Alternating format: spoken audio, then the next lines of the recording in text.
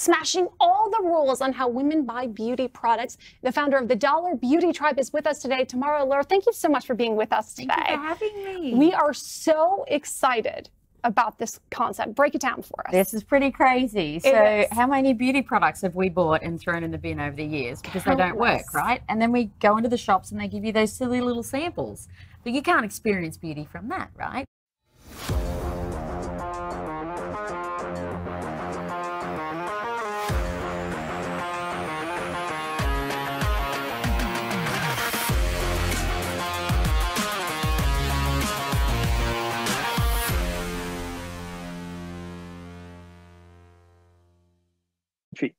So to welcome, this is Alaric and today I'm here with Tamara Loehr, and she's a serial entrepreneur and award-winning businesswoman who has launched multiple ethical startups into global success, including Gutsii and Hot Tresses. She believes in mixing business with pleasure and empowering women everywhere to make an impact for the good of the world. So welcome to the show, Tamara. Thank you. Thanks for having me. Maybe you can start sharing a little bit more about your entrepreneurship journey. How do you get started? And then we can just go on from there. Yeah, certainly. Well, my background's actually similar to yours. It's in digital marketing.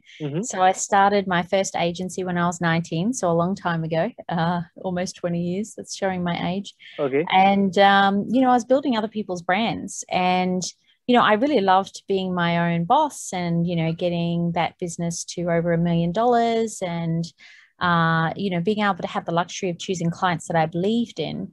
But it wasn't until I got into Entrepreneurs Organization, which is a global organization, that they said to me, you know, you're making all this money for other people's brands. Why don't you do it for yourself? And I said, yeah, that's great, but I actually can't think of a product idea. You know, like I don't have some big idea. And they said, well, why would you? 4 out of 5 businesses are failing. Why don't you go and save one of them? And they gave me the introduction of a model called Sweat Equity. So I turned investor about 8 years ago, and within 2 years had got to over $10 million in revenue, and then exited and then started raising capital. And yeah, that's what I've been doing ever since. But picking things that I'm passionate about, so beauty and wellness that are ethical, so clean, female founded, cruelty free, locally made, all that sort of stuff. Tell me more about Sweat Equity. How do you structure the deal? If you don't mind sharing some numbers, that'll be perfect. Yeah. Yeah, certainly. And I've even wrote a handbook on it, on my process. I really believe in experience sharing. So I've documented that out because I had a lot of people inside Entrepreneurs Organization saying, how are you doing this? So I'd be happy to share that for you to share with everybody. So, you know, for me personally, there was a couple of things that didn't sit well with me when it came to taking equity in other people's companies, especially if they're just about, they're desperate, right? A lot of them were coming to me after they got their business to a certain size, but they just couldn't move the dial. So I didn't want to take equity unethically. So the way that I did it was like a no-win, no-fee.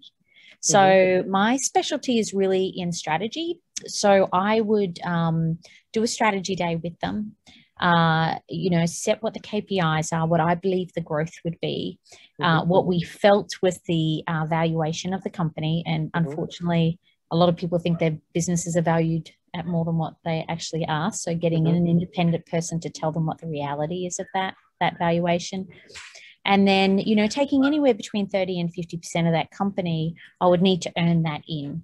And if I didn't meet my earning, they would get their equity back. So that's how I would do it. So that seemed really fair and reasonable. But what was great about it was I was exchanging my genius and my time, not money, so to speak. I was still paying for my staff in my agency, but it was a very cost-effective way to take equity. And really, you need to fail quickly. If it's not working within 12 months, then, you know, giving them back their equity is a great solution. They feel like they've won. They've got all this 250 grand's worth of free marketing agency stuff. And, you know, I'm letting go of something that I think, you know, was a little bit too hard to scale, or the timing wasn't right. I haven't had to do that too many times, but yeah, so, you know, one thing that I did was I had a look at my digital marketing agency first. So 80% of my revenue was coming from 20% of my clients. So what I did was I I think they thought I was having a midlife crisis. Well, my first one in my 30s. I went in and I sacked the 80% of the clients that were 20% of my revenue, which freed up my agency to work on equity projects. And then, we would take on 2 projects a year and we'd work on those brands and help grow them. So that's sort of the way that we approached it. And, I would take the equity up front, but I would sign a resignation letter selling that company back for $1, which would sit in an accountant's or CPA's drawer. And in the event that I didn't meet my earning, then, they would effectively get their shares back. So, so that's one model. Another model that I've done in a venture capital fund that I'm a shareholder in, which is a $45 million fund, is Slicing the Pie. Oh. And have you heard of that by Mike Moyer? Yeah, I just interviewed him. He was just the previous guy I interviewed. Yeah. Oh, there you go. Yes. So I followed that model as well. And he's got some great software aligned to it as well. Yeah. So you can pull a salary and take a salary sacrifice. In my case, I didn't need the salary, so I did all time for the shares. And that's another great way to do it as well. So there's lots of models out there that work really well. I particularly like his because it's fair. And my model was a little bit different. I think things have changed for me now that I'm in YPO. I don't know if you want me to talk to the opportunities that I'm doing now, but it's a little bit more sophisticated as far as the investments that I'm doing now in sweat equity. So when you talk about Slicing Pie, okay, so how do you structure the deal? Like, do you structure it exactly the way the Slicing Pie handbook teaches, or do you add your own twist to it, and how do you do that? No, I always think don't reinvent the wheel. I like the Slicing the Pie model. If you're going to use that, definitely utilize the software. I think that works really well.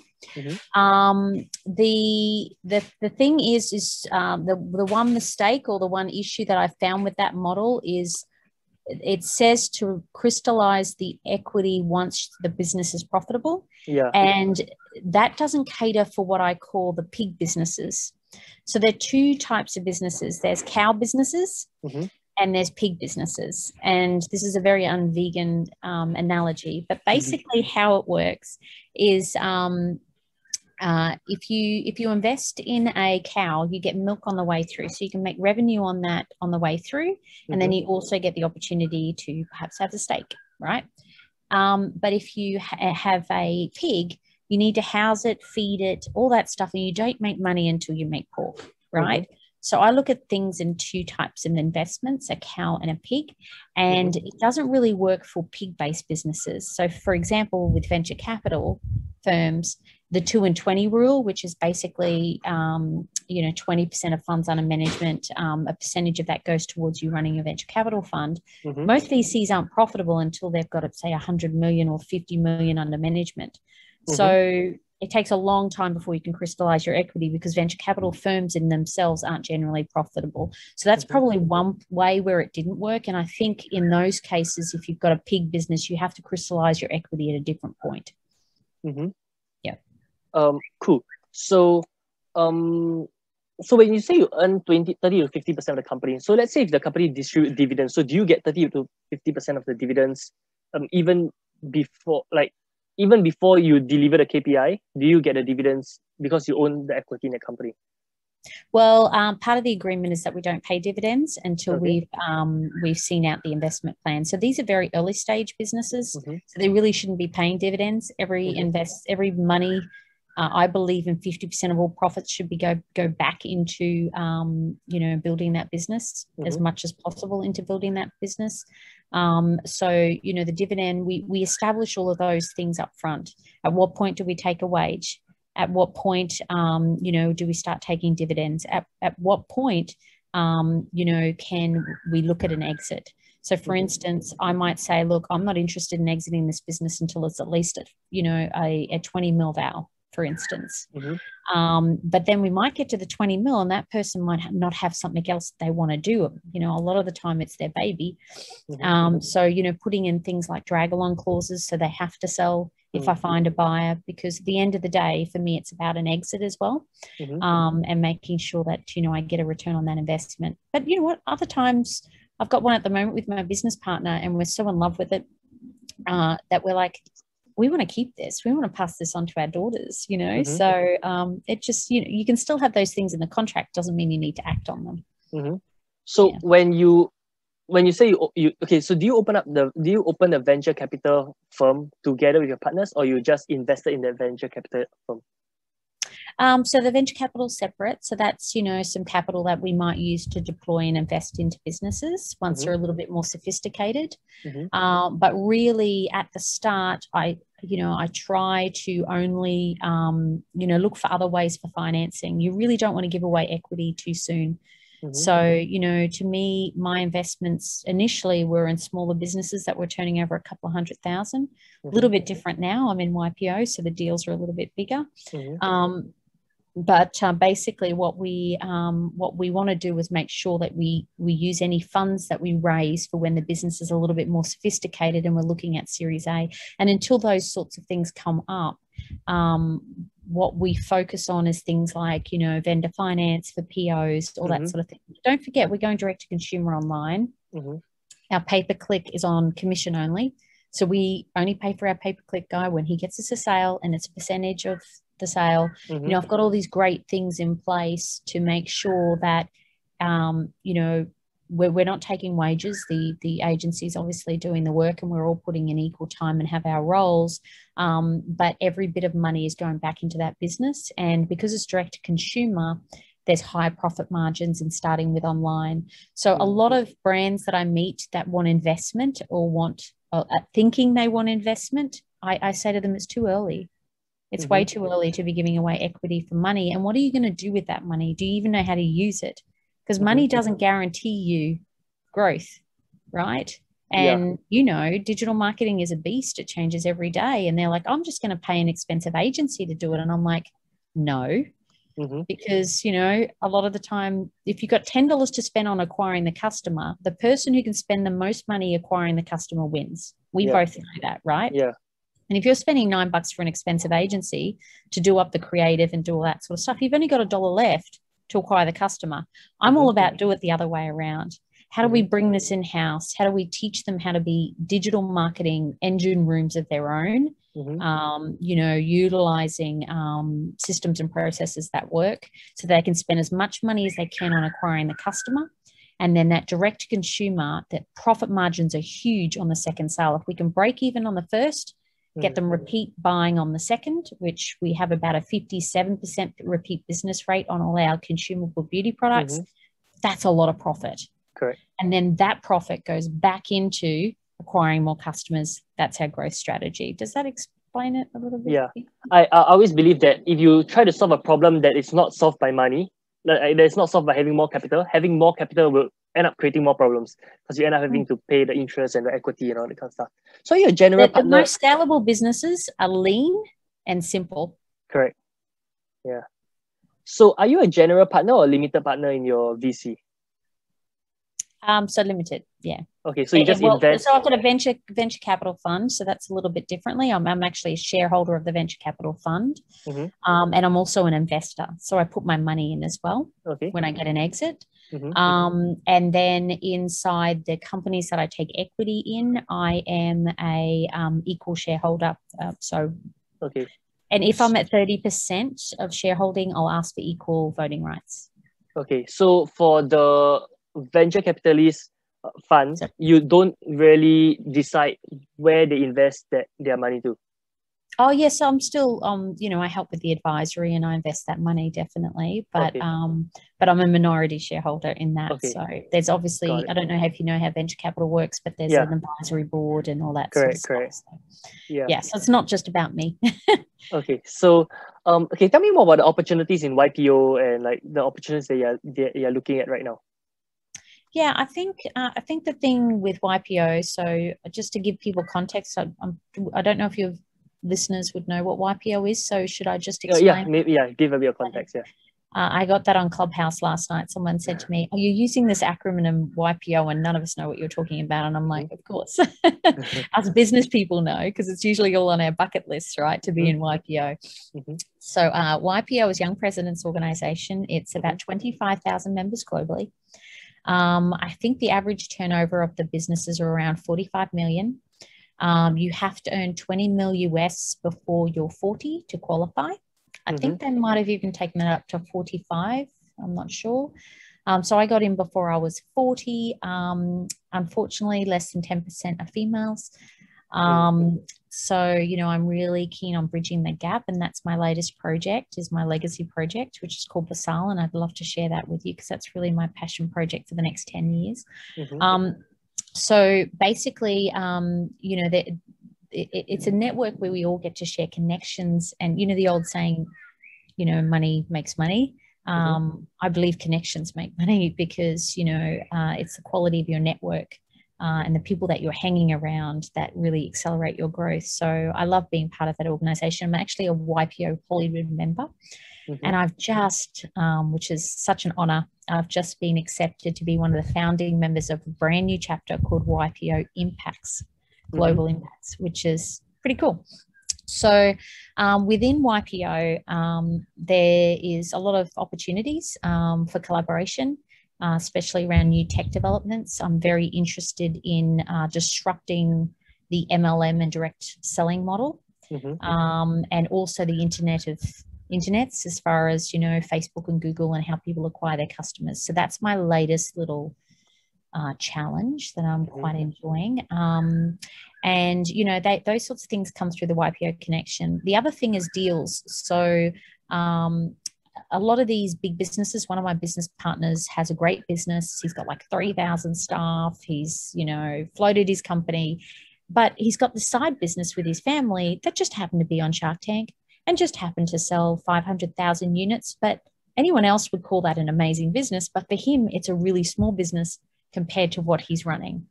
So, you know, when he heard about me taking sweat equity, he's a very smart man. He's like, you know, we've thrown money at it. It's not about that. We need somebody focusing on it and driving it and having good strategies. So, you know, I obviously was offered 50% in that company. Now, that company was valued at a lot more money than the ones that I used to invest in. So the deals are a little bit bigger and a little bit more sophisticated.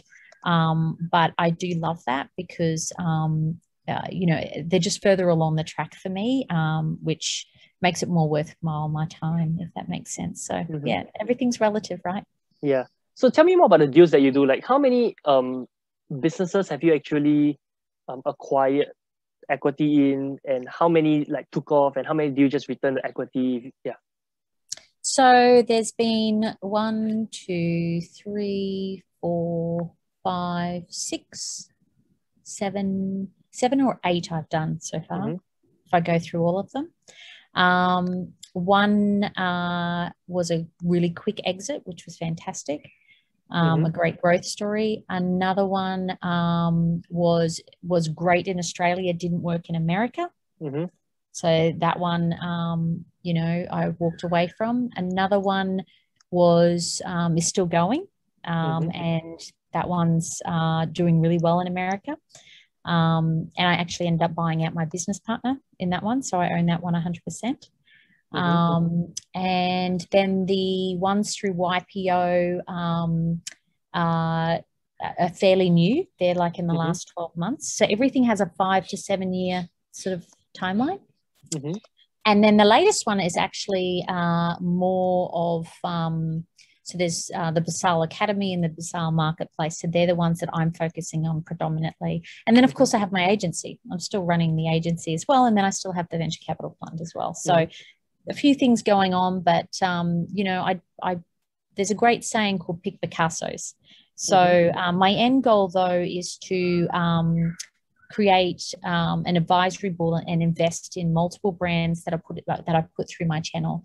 So eventually I'd like to invest in, you know, I'd like to have at least 30 at one time, but, you know, we'll get to that. 30 companies that you own equity in at one time. Okay, that's cool. And how many do you own, like, right now, actively managing? 8. 8. As in 8 right now? I thought some were exited already. Yeah, no, but I've acquired a couple of others as well, built other ones that are just mine as well. So I've got 8 active companies at the moment, which also includes the marketing agency, which has been going for like 20 years. So it's still a company I own. I see. Cool. And okay, tell me more about the exits. Like, do you receive everything in cash, or you receive in or like what? How do you exit? Was it a leverage buyout? Was it how do you exit? Well, I don't think I've done a proper exit. Okay. Each ones have had these things that, I like to say, don't be a lazy genie on exit. So for me, I don't do earnouts anymore. You don't do?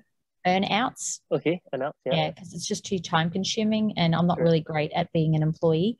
So that's one of my rules that I've learnt. I'd rather take less money and not do the earnout. The second thing that lessons learned from exits would be that I want to put it in hands of somebody who'll take it on to make it bigger than what it was. So I'm very clear about know your bus stop. I want to get businesses to a certain size, and then I want to pass it on to somebody who I know can then plug in their things and take it to the next stage.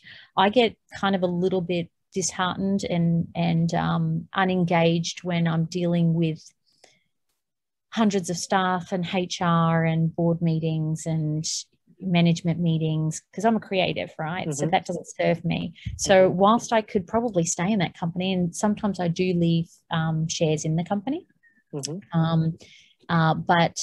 getting out before all of that happens is really important, because to me that's not what I enjoy.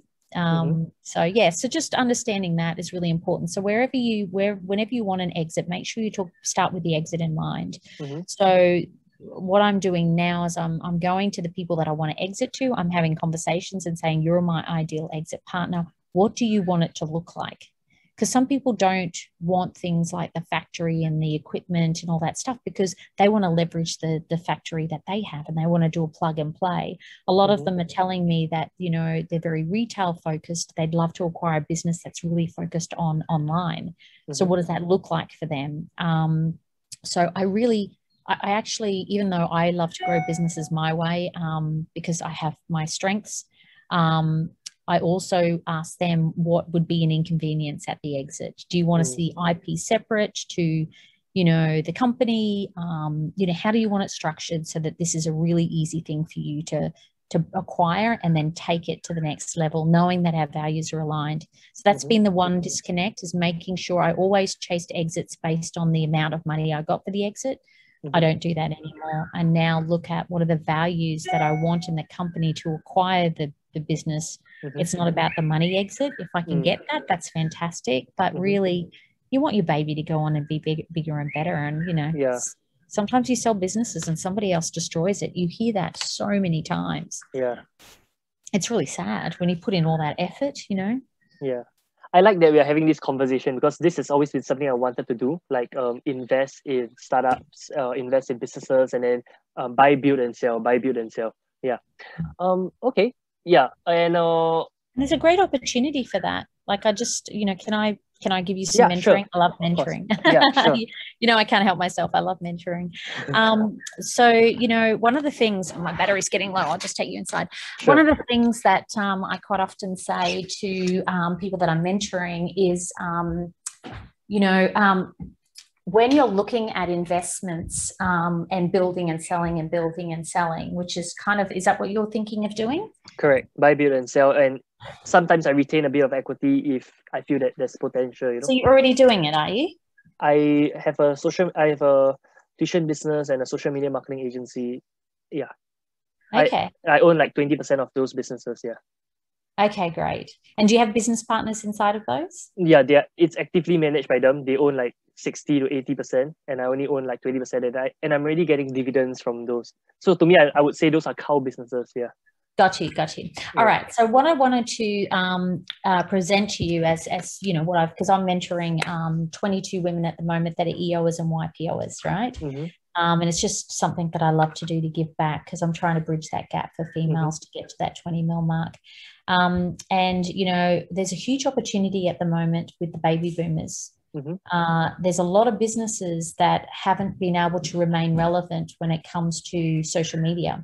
For us, it's our second nature, but for those people, it's not. They're all looking to retire, and that's actually escalated over the last couple of years because of COVID and the struggles that they're having in business. And, when you get to a certain age, you just don't want to do it anymore. Yeah. Now, everything's supply and demand. So if you were being really proactive, you could create a mandate, and this is something I always say. I've spent a bit of time with the Shark Tank people, just doing some tours with them to remote areas and stuff, so that we can hear people pitch and help them with pitching. And one thing that I hear from a lot of them is they feel very stretched because they're investing in a tech company and then a food company and then a fashion company, and they're all completely different. So, or real estate, or so many different types of industries. And you can, with me, I'm very clear: beauty and wellness that's vegan, cruelty-free, female founded, gives back, clean, committed to zero waste. If it doesn't even tick one of those boxes, it's a no from me. And it really makes it easy because entrepreneurs like shiny objects. So we need to be able to create a list and a mandate to easily say no to things. But what I'll say to them is, look, but I appreciate that. And if you want to share with me what your mandate is, we kind of have this investment circle where we go, okay, we go and talk to this person. So to be very clear on what it is that you want, so that you don't have to be an expert in different industries. So that's the first thing I would say. The second thing is look at the timing. So if you know what your mandate is, and the timing right now is there's heaps of businesses, heaps of baby boomers who want to exit their business that are traditional. So because of supply and demand, because there's so many of them, you're going to get them a lot cheaper, or they're not going to even get an exit. So you could literally go in or partner with somebody and say, we'll buy the business off you. They want out. Like, just take the whole thing. But do your due diligence on, imagine if I was to use my social media skills, what could this business do? Because it's a traditional business. So look for those opportunities, know what your mandate is, go out and what's called reverse pitching. And I learned this from my mentor, Jeff Hoffman, who built Priceline.com. The best businesses are not for sale. And you shouldn't go around and pitch to get money. He said, women only get 2% of capital anyway. Why would you bother? And then there's a sniff factor. If you pitch it too many times and too many people have said no, people go, well, what's wrong with the business? And then nobody wants to invest in it, right? So he says reverse pitch. And he gave this great example where he had built the kiosks where you check in. This is like 30 years ago, where you check in at the airport so you don't have to go up and see a customer service person. So what he did was he had invented that, and he wanted capital, but he was young, and he was a software engineer, I think was his trade at the time. And so what he did was he looked for the airline with the worst customer service, the worst number of customer complaints, the worst staff morale from their horrible jobs, because everyone was complaining, and the one who had the most planes missed. Right? And due to people lining up and not getting checked in time. So what he did was instead of spending 6 months running around and pitching to everybody trying to get some seed capital, he went and he learned everything about this one airline that was the worst. And then he went to them and he said, if I was able to increase your staff morale and happiness in their jobs by 20%, if I was able to reduce the amount of people that miss their planes by 40%, and if I was able to increase your customer star rating and review rating from 2 stars to 4 stars, would you give me, I don't remember the sum, $10 million? Now, to a CEO who runs that airline, that's compelling. So I tell you that example because I love experience shares, and he got his check, is because if you can find businesses that are traditional, that want to retire, but aren't able to get the capital that they want because there's a saturation of people trying to sell their baby boomer businesses, you could go to them and say, okay, what if I was to get you the exit money that you actually want? Get you out of the business sooner rather than later. And I'm going to apply my strategies of online so I can diversify this business to grow it so that you can get your exit. And what does that look like for you? Find their pain points. Their pain points is that they want to get the money that they thought they would have got pre-COVID. They want, to see that their business goes on and lives on because it's been their life's work. And then, they want to know that there's a bit of a guarantee if it doesn't work, you know. So it's just an example of how you could go out there and find businesses that fit your mandate, and seek out some pretty cool opportunities. So anyway, that's just a little bit of mentoring. That I don't know if that helps. Yeah, that's helped. So what kind of PE ratio do you normally exit at, and what kind of PE ratio do you normally like acquire businesses at, or like how do you come to an agreement? Yeah. So what kind of shows did you say? Okay, PE ratios, like the price to earning ratios. Oh, okay. Well, my due diligence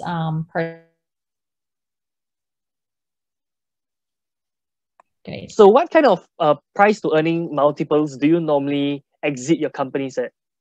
Okay, so that is a very broad question because it's actually about the industry type. And also where you're at. So for me, you know, exiting companies in Australia isn't as lucrative as if I was exiting a company in America. Again, buyers, you know, US dollar, all that sort of stuff. So there are some industry averages that I like to stick to. And what I tend to do is set my business up to have the highest multiple. So there's certain things that, again, if you start with the end in mind and find out what they're after, what will push that multiple up. You know, things that are really important that they don't like is things like churn. So how churn is how quickly you go through your customers. So you repeat. So knowing all your data is really important, and that helps drive it up. There are industry averages. 8 is usually an average. 7 to 8 is what I try to achieve. But you know, for me, you know, the quality of the customers, the reoccurring of that, showing them what the upside is really important too. If you can show them potential earnings, if you were to plug it into their business, you can get a higher multiple as well. I think that's always really important. So my job really is to work on the metrics that get the highest multiple, and then work with someone who wants to buy it and show them the potential upside on their side if they were to plug their business into it, so that I can get a few points at their end, if that makes sense. But you know what, it's only ever worth what someone's willing to write a check for. And as you know, that's not my value anymore. I've sold companies for money and it hasn't been fulfilling. So for me now, a multiple is great. It's a bit like a game, and business is just a game. But you know, and I obviously have investors and business partners that I want to see do really well out of it. But at the end of the day, I think, you know, the exit multiple, I don't do unicorns. I'm not a tech person. I don't think I'm ever going to get a 15 times exit. Who 15? Knows? Okay. 15, who knows? But you know what? I've got on my bucket list that I want to IPO one day. So that's where, you know, you get some other multiples that are even bigger again. So, you know, for now, I'm just happy building and selling and getting. It's definitely by far the best return on investment. And I started doing property developing when I was quite young. I bought a block of units when I was 24 in the city. And still to this day, the best return on investment is investing in businesses. So, you know, to me, I'm not greedy. I'm very clear how much I want to get. What is my return on investment? Everybody wins. Hopefully they get some upside. So, yeah, so that's a long-ended question, but that's kind of like, depends on what you're buying too, right? And anything. Okay. So tell me where I went wrong, okay? So the other day I was talking to this entrepreneur and he was saying that I did everything completely wrong, right? Because right now I'm raising funds at a 20 times PE multiple, right? And the closing rate has been super high. Like out of 3 investors I speak to, 3 investors invested. And so here's the thing. Would you agree that equity is worth very differently depending on who owns equity? Like, so repeat that again. Equity is worth very differently. Like 1% is not 1%. Like Elon Musk owning 1% versus a random entrepreneur owning 1% of, you know, it's all it's just like how money is relative. Like money is only worth a lot when depending on who uses the money and what that money is used for. Who's willing to pay for it, right? So, you know? And I think people are investing in people nowadays. Correct. And you know, I also see this thing called founder syndrome, and it's a horrible saying, but it's kind of what the people at the big end of town sort of talk about. And founder syndrome is where people think that, you know, they've got the best business and, you know, it's worth $1 gazillion. And sometimes there's a bit of a reality check in that McDonald's don't have the best burgers. You know, and whilst it's a great business and it's a great product, if it's not a well-known product and it doesn't have a great strategy and good foundations and, the right IP and all that sort of stuff, then it's actually not worth it. So it's really important that people, again, it comes down to greed and expectation and ignorance. If you really want to understand what your business is worth, go out and do that due diligence for yourself and figure that out. You know, a lot of venture capitalists inside the beauty industry now have these really sophisticated software that they're running over these businesses' sales, and they can see everything. And it really does the due diligence for them. So, you know what? I'd rather, like Jeff, how much does he own? He owns 10%, doesn't he, of Amazon? Of Amazon, yeah.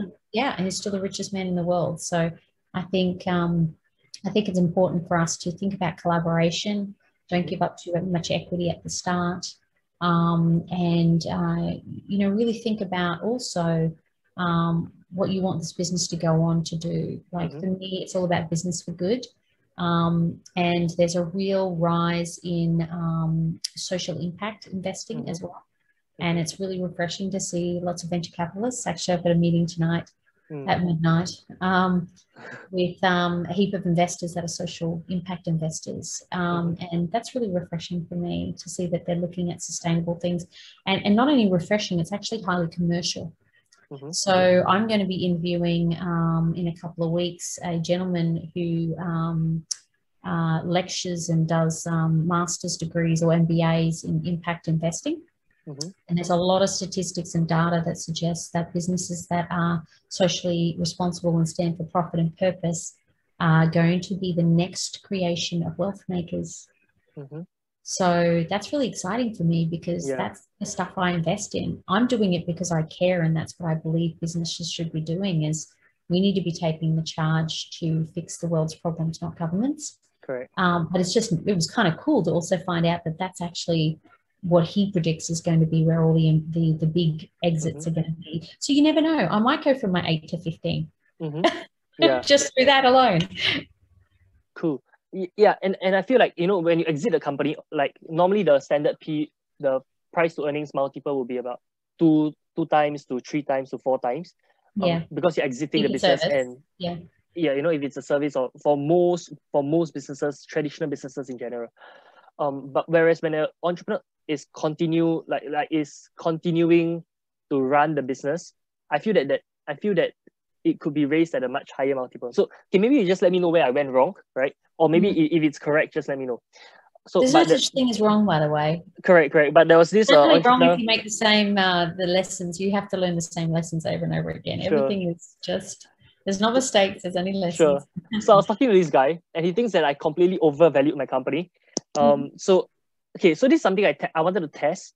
So I tested very, very small on a small business, so that, because to me, I just want to learn, because I know that if it works well for a small business, and, you know, if it fails, let it fail for a small business. At least, you know, it doesn't, it's not that big of a failure. And then if it works, and then I can apply the same metrics or the same systems for a bigger business. But okay, so basically I have this tuition business that she's she's a freelancer, right? So in Singapore, tuition is a huge thing. Tuition is where parents will send their kids to tuition, like extra classes, so that they get better grades. Okay, now, so she's making about 2.5K per month in net profit, which is about 30K per year. So the moment I asked her to give me equity for free, like equity in exchange for like sweat equity. So in exchange, I give her advisory and all that kind of stuff.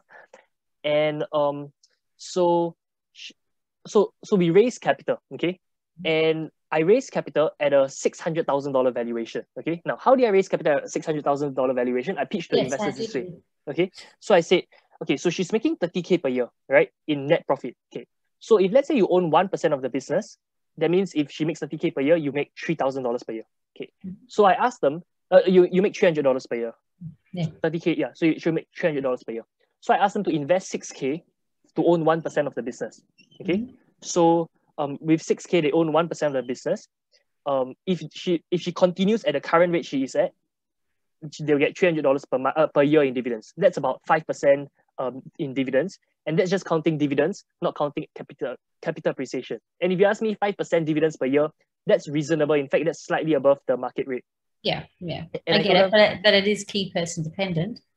Correct. Okay, but I told them this. I said, but that's only based on her making 30K per year. Now, but if she makes 60K per year, okay, which because in my own business, I make, exactly. yeah, I'm coaching her. I'm making about 50K to 100K a month in revenue in my own business. So if I can help her get to, let's say, 5K per month or 10K per month, okay, so she's starting to make 60K per year or 120K per year. Now, if they hold on to their shares, they will get like maybe $600 a year in dividends, or maybe $1,200 per year in dividends. And if they sell their shares, they can sell their shares for way more than $6,000. They can sell their shares for maybe $12,000, because the next person wouldn't mind paying $12,000 to have $1,200 a year in dividends. So when I pitched this to the investors, we did 3 meetings. All 3 investors, it was 100%. It's low barriers to entry, right? It's not like a massive capital. Correct. So it was a 100% closing rate. And I don't think that I overvalued my company. But what are your thoughts? Yeah. Well, I mean, it wouldn't be an investment for me because I can't see the big strategy. So I've seen similar models to this done before. And actually, one of the investments that we have in our venture capital fund is a staffing business in Manila that has thousands of staff, right? Wow. That, because Australians love to offshore things. Yeah. So, to me, key person risk is one thing. But I also look at the model and think of it, or to give you some feedback. So I look at cottage-based businesses and cottage-based things. So for instance, one of the investments that we did in the venture capital fund, we invested in businesses that provide services to the real estate sector. So for every $3 that someone pays for rent, $1 goes back through that real estate agent to maintain that property. They don't own any of those businesses. So we help them invest and buy in those businesses so they can make more money than just managing the properties, right? So I really like the idea of cottage. So there's a lot of, people who might do the signs, the for rent signs or the for sale signs, right? But they're all different businesses all over the place. So think of these like your freelancers, okay? So they're all over the place in all these little businesses, and they're called cottage businesses. If you're able to put those together, and have 100 freelancers, but they all have one person or a team of people doing their accounting, a team of people doing their admin. They all have systems and processes that make them more productive so that they can then make more money and take all the stuff off them, because if they're freelancers, they're creatives, right? They're not interested in the admin shit. So, what we do is we might buy 3 or 4 electrician companies that are all in the major areas, like the top ones in those areas, and then put all that stuff underneath to help them so that they've got economies of scale. Does that make sense? And then they might all be under one brand. So that's another thing you could look at. Is that you kind of because what is your end goal with this? Because it sounds very transactional as opposed to, something that you're rolling up for an exit. I think exactly the same way as you. So I have advised her to have like franchisees and everything. So they are using her method of teaching. She has a method that gets straight A's for students. Like almost all her students get A's and A stars. So she teaches people how to start a tuition business for $5,000. So people pay her $5,000, and she'll teach them her method, and she can even give them clients and everything and get a percentage of that. Yeah. So that's why we are scaling the business in terms of like we're recruiting more teachers right now. So eventually the key person risk, there will always be a key person risk in any business. Even like Amazon has a key person risk. If Jeff Bezos suddenly dies, or if Mark Zuckerberg suddenly dies. He's backed up by some pretty serious systems and processes though. Sure. But it won't perform at a way, like if Elon Musk dies, I don't think SpaceX will perform anywhere close to, because those, like, I always believe that the leader is one of the most important in any business, because even if the business model is wrong or something, with the right leader, he can pivot, he can adjust, and I think the leader is the most important. It's all on a pivoting scale. So don't forget, there's innovation and growing of the company, and then there's systems and processes, right? So as the systems and processes come into play, and they can still do their visionary, but they tend to go into verticals, which is where you get hold of multiples. I think it's really important. What's high risk about what you're doing is there's a couple of things. You said franchise. Don't do that unless you know what you're doing, and that's a whole lot of compliance. I'm not a huge franchising fan, to be honest. And licensing is fairly similar. I'm not sure what it's like in your country, but it's a lot of admin. It's kind of like IPOing or floating. You've really got to make sure your timing's right. So for me, my advice would be as quickly as you get systems and processes in place where you can bring on people so that you have a range of freelancers that goes from a cottage-based industry to something bigger. And then that will start to happen. The risk of key person will go down, the systems will go up, the profits will go up. Correct. Because, you know, you're supporting them. That should be your first goal, and looking at how do I get to my first 100 freelancers? And then, you know, franchising shouldn't even be on the radar until you're at a first. So what I'm hearing is a lack of, and you may have it, but a lack of strategy as to what is the end goal and what are we working back from. And then, you know, a reinvestment strategy for them as well. Like, you know, if it was a low investment for them, the return isn't that important to them either. So having a reinvestment strategy so they can actually put those dividends straight back into shares would be really cool to help you scale. So, because there's only one of you to train them, so you're going to have a glass ceiling. And there's key man risk in them. Does it make sense? Correct. But you know what? You're a salesperson, so hats off to you for raising the capital. But do you feel that I'm overvaluing or scamming the investors, or because I don't want to do that, you know? Look, they've got to be sophisticated investors, right? You wouldn't take their last dollar, and it's got to be something that they wouldn't miss. I'm very much about ethical investing, for sure. But just remember, under promise, over deliver. And if you want to be an investor, guard your reputation. So you've got to know this will work. And if it won't, you'd almost be willing to write a check to save your face, because at the start, you don't want to be doing big deals that you can't deliver on. That would be my feedback. Which is why I chose to like see if this works on a small scale, and if it works, then I can do that for bigger businesses, which I do have a lot of access to. Because don't forget, it's also about the investment story. So, you know, in our VC fund, we had much bigger numbers that we wanted to achieve, but we downplayed them a lot. And we told them that their return was a lot smaller than what we were aiming for. So then when we went back and we've you know, had an amazing success, amazing growth, what's really cool is now the shareholders are thrilled. And when the guys, it wasn't my fund, the second one that they went and did, but when they went out and asked for money again, they didn't have to shop it. They just went back to the existing investors. So also just think very strategically, think about reputation. You know, you really want the same investors to be constantly reinvesting in you, because people follow founders, and I think they invest in people. So So, does that help? Yeah, it definitely helps. Like, at least I got more clarity. Like, I was thinking that maybe I'm doing something really wrong, because everyone is telling me, you know, 2x to 3x multiple.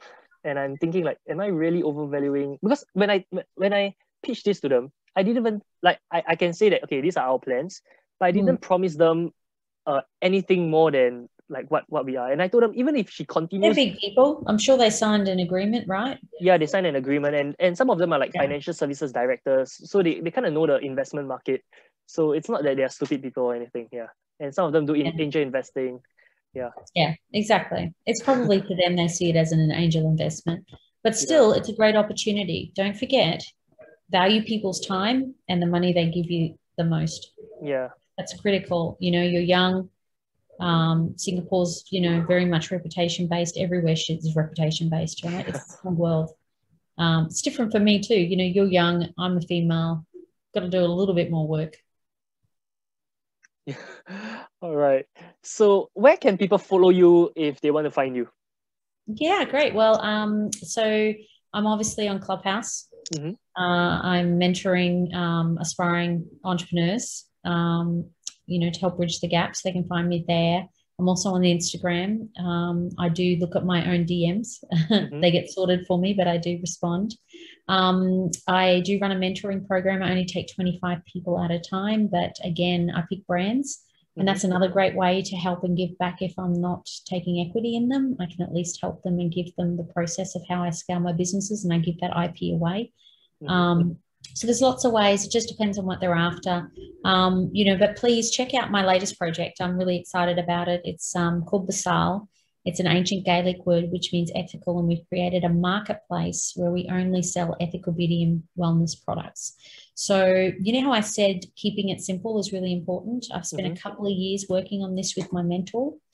And he said, what's one thing that you could do that would make a massive positive impact to the world? And it needs to be simple. And I thought it was just raising capital and investing in businesses, but that was going to take 10 to 20 years to get to the amount of money under investment for me to make an impact. So he said it'll be really simple. And it dawned on me after lots of strategy work and lots of mentoring sessions. I just want to take back 1% of the beauty and wellness sector. Mm-hmm. That's it. The industry is worth $150 billion. So that's $1 billion I'd like to take back. So under her 1%. Mm-hmm. And I'd like to take it back by asking women not to spend more money, consumers, but for conscious consumers to switch from unethical brands to ethical brands. And when I say ethical, what I mean is that they're female founded, they're cruelty free, they're vegan, they're made locally, and they give back. So we have giving embedded in every product that we sell. So by that simple task of saying to women, female consumers who are conscious, switch from your existing brand to one that's exactly the same price and affordability, but has higher efficacy and supports another female founder, because we don't own our own industry. Mm-hmm. We don't own it, yet we support it 100%. So women really want to help other female founders. Women really want to support brands that give back. So that's all I'm doing. And that will grow 10,000 female brands. Yeah. That's 10,000 brands that'll get to grow from that. Yeah. And it's 10 million impacts to the UN a year. Yeah. I love your mission. And I always believe mission is the most important when it comes to getting employees to buy in, getting customers to buy in, getting investors to buy in. And I can completely see the path that you definitely scale. So start with that for yourself too. I literally, whilst I was doing equity projects, that has been my focus for 2 years. Everyone's like, we don't understand. Why aren't you doing more equity projects? Why aren't you doing all this stuff? I said, I'm about to spend 10 years on a mission. And this is my mission of why I was put on this planet. I'm not rushing into it. I'm going to make sure it's very clear. And when I say it to you, does that come across as a very clear, not a huge thing? Does it sound complicated? No. No. And it's actually completely doable, right? Yeah. So spend that time on that strategy. And I would encourage you to do the same. Go away, spend your time on the strategy. What is it that you're trying to do? If it's to support freelancers, give them a community to come together and give them options to be able to exit, and have maternity leave and all these things. Think about how you can create a community and support females so that they can, and freelancers, so that they can live the life that they want and they don't have to go to an office from 9 to 5 and serve their families and their communities. Really think about how you're serving those freelancers, and that'll attract the right investors. Really work on your why. Yeah. Because, it could be very similar to what I've just said. Yeah, I agree. Do you know what I'm saying? Yeah. How do you spell your website again? So that I'll put it in the description, but how do you spell it? Besail, it's BEUSAIL. So as in BU and sail. Yeah. So all of you watching this interview, make sure you visit that, and I'll put the link in the description. All right. Thank you so much, Tamara, for your time today. It was amazing. I think I've learned so much from you and gotten so much clarity. I wish you all the best in your business. Yeah. You're a go-getter. Stay in touch. I'd love to hear how you're going. Awesome. Really exciting. And I'll give you that Sweat Equity handbook as well, because there might be people in your digital marketing community who are looking to invest in as well. I know you've had Mike Moria on, but I'd be happy to share with you the resources. Sure. And that might help them in seeing whether that's an option for themselves. Yeah, maybe you can share the link. Maybe you can share the link or something, and I'll put it in the description. That sounds great. That's great. Okay, sounds good. Thank you so much for your time. Pleasure. Stay in touch and good luck, and be a business for good. All right. Take care. See you. Take care. Bye-bye.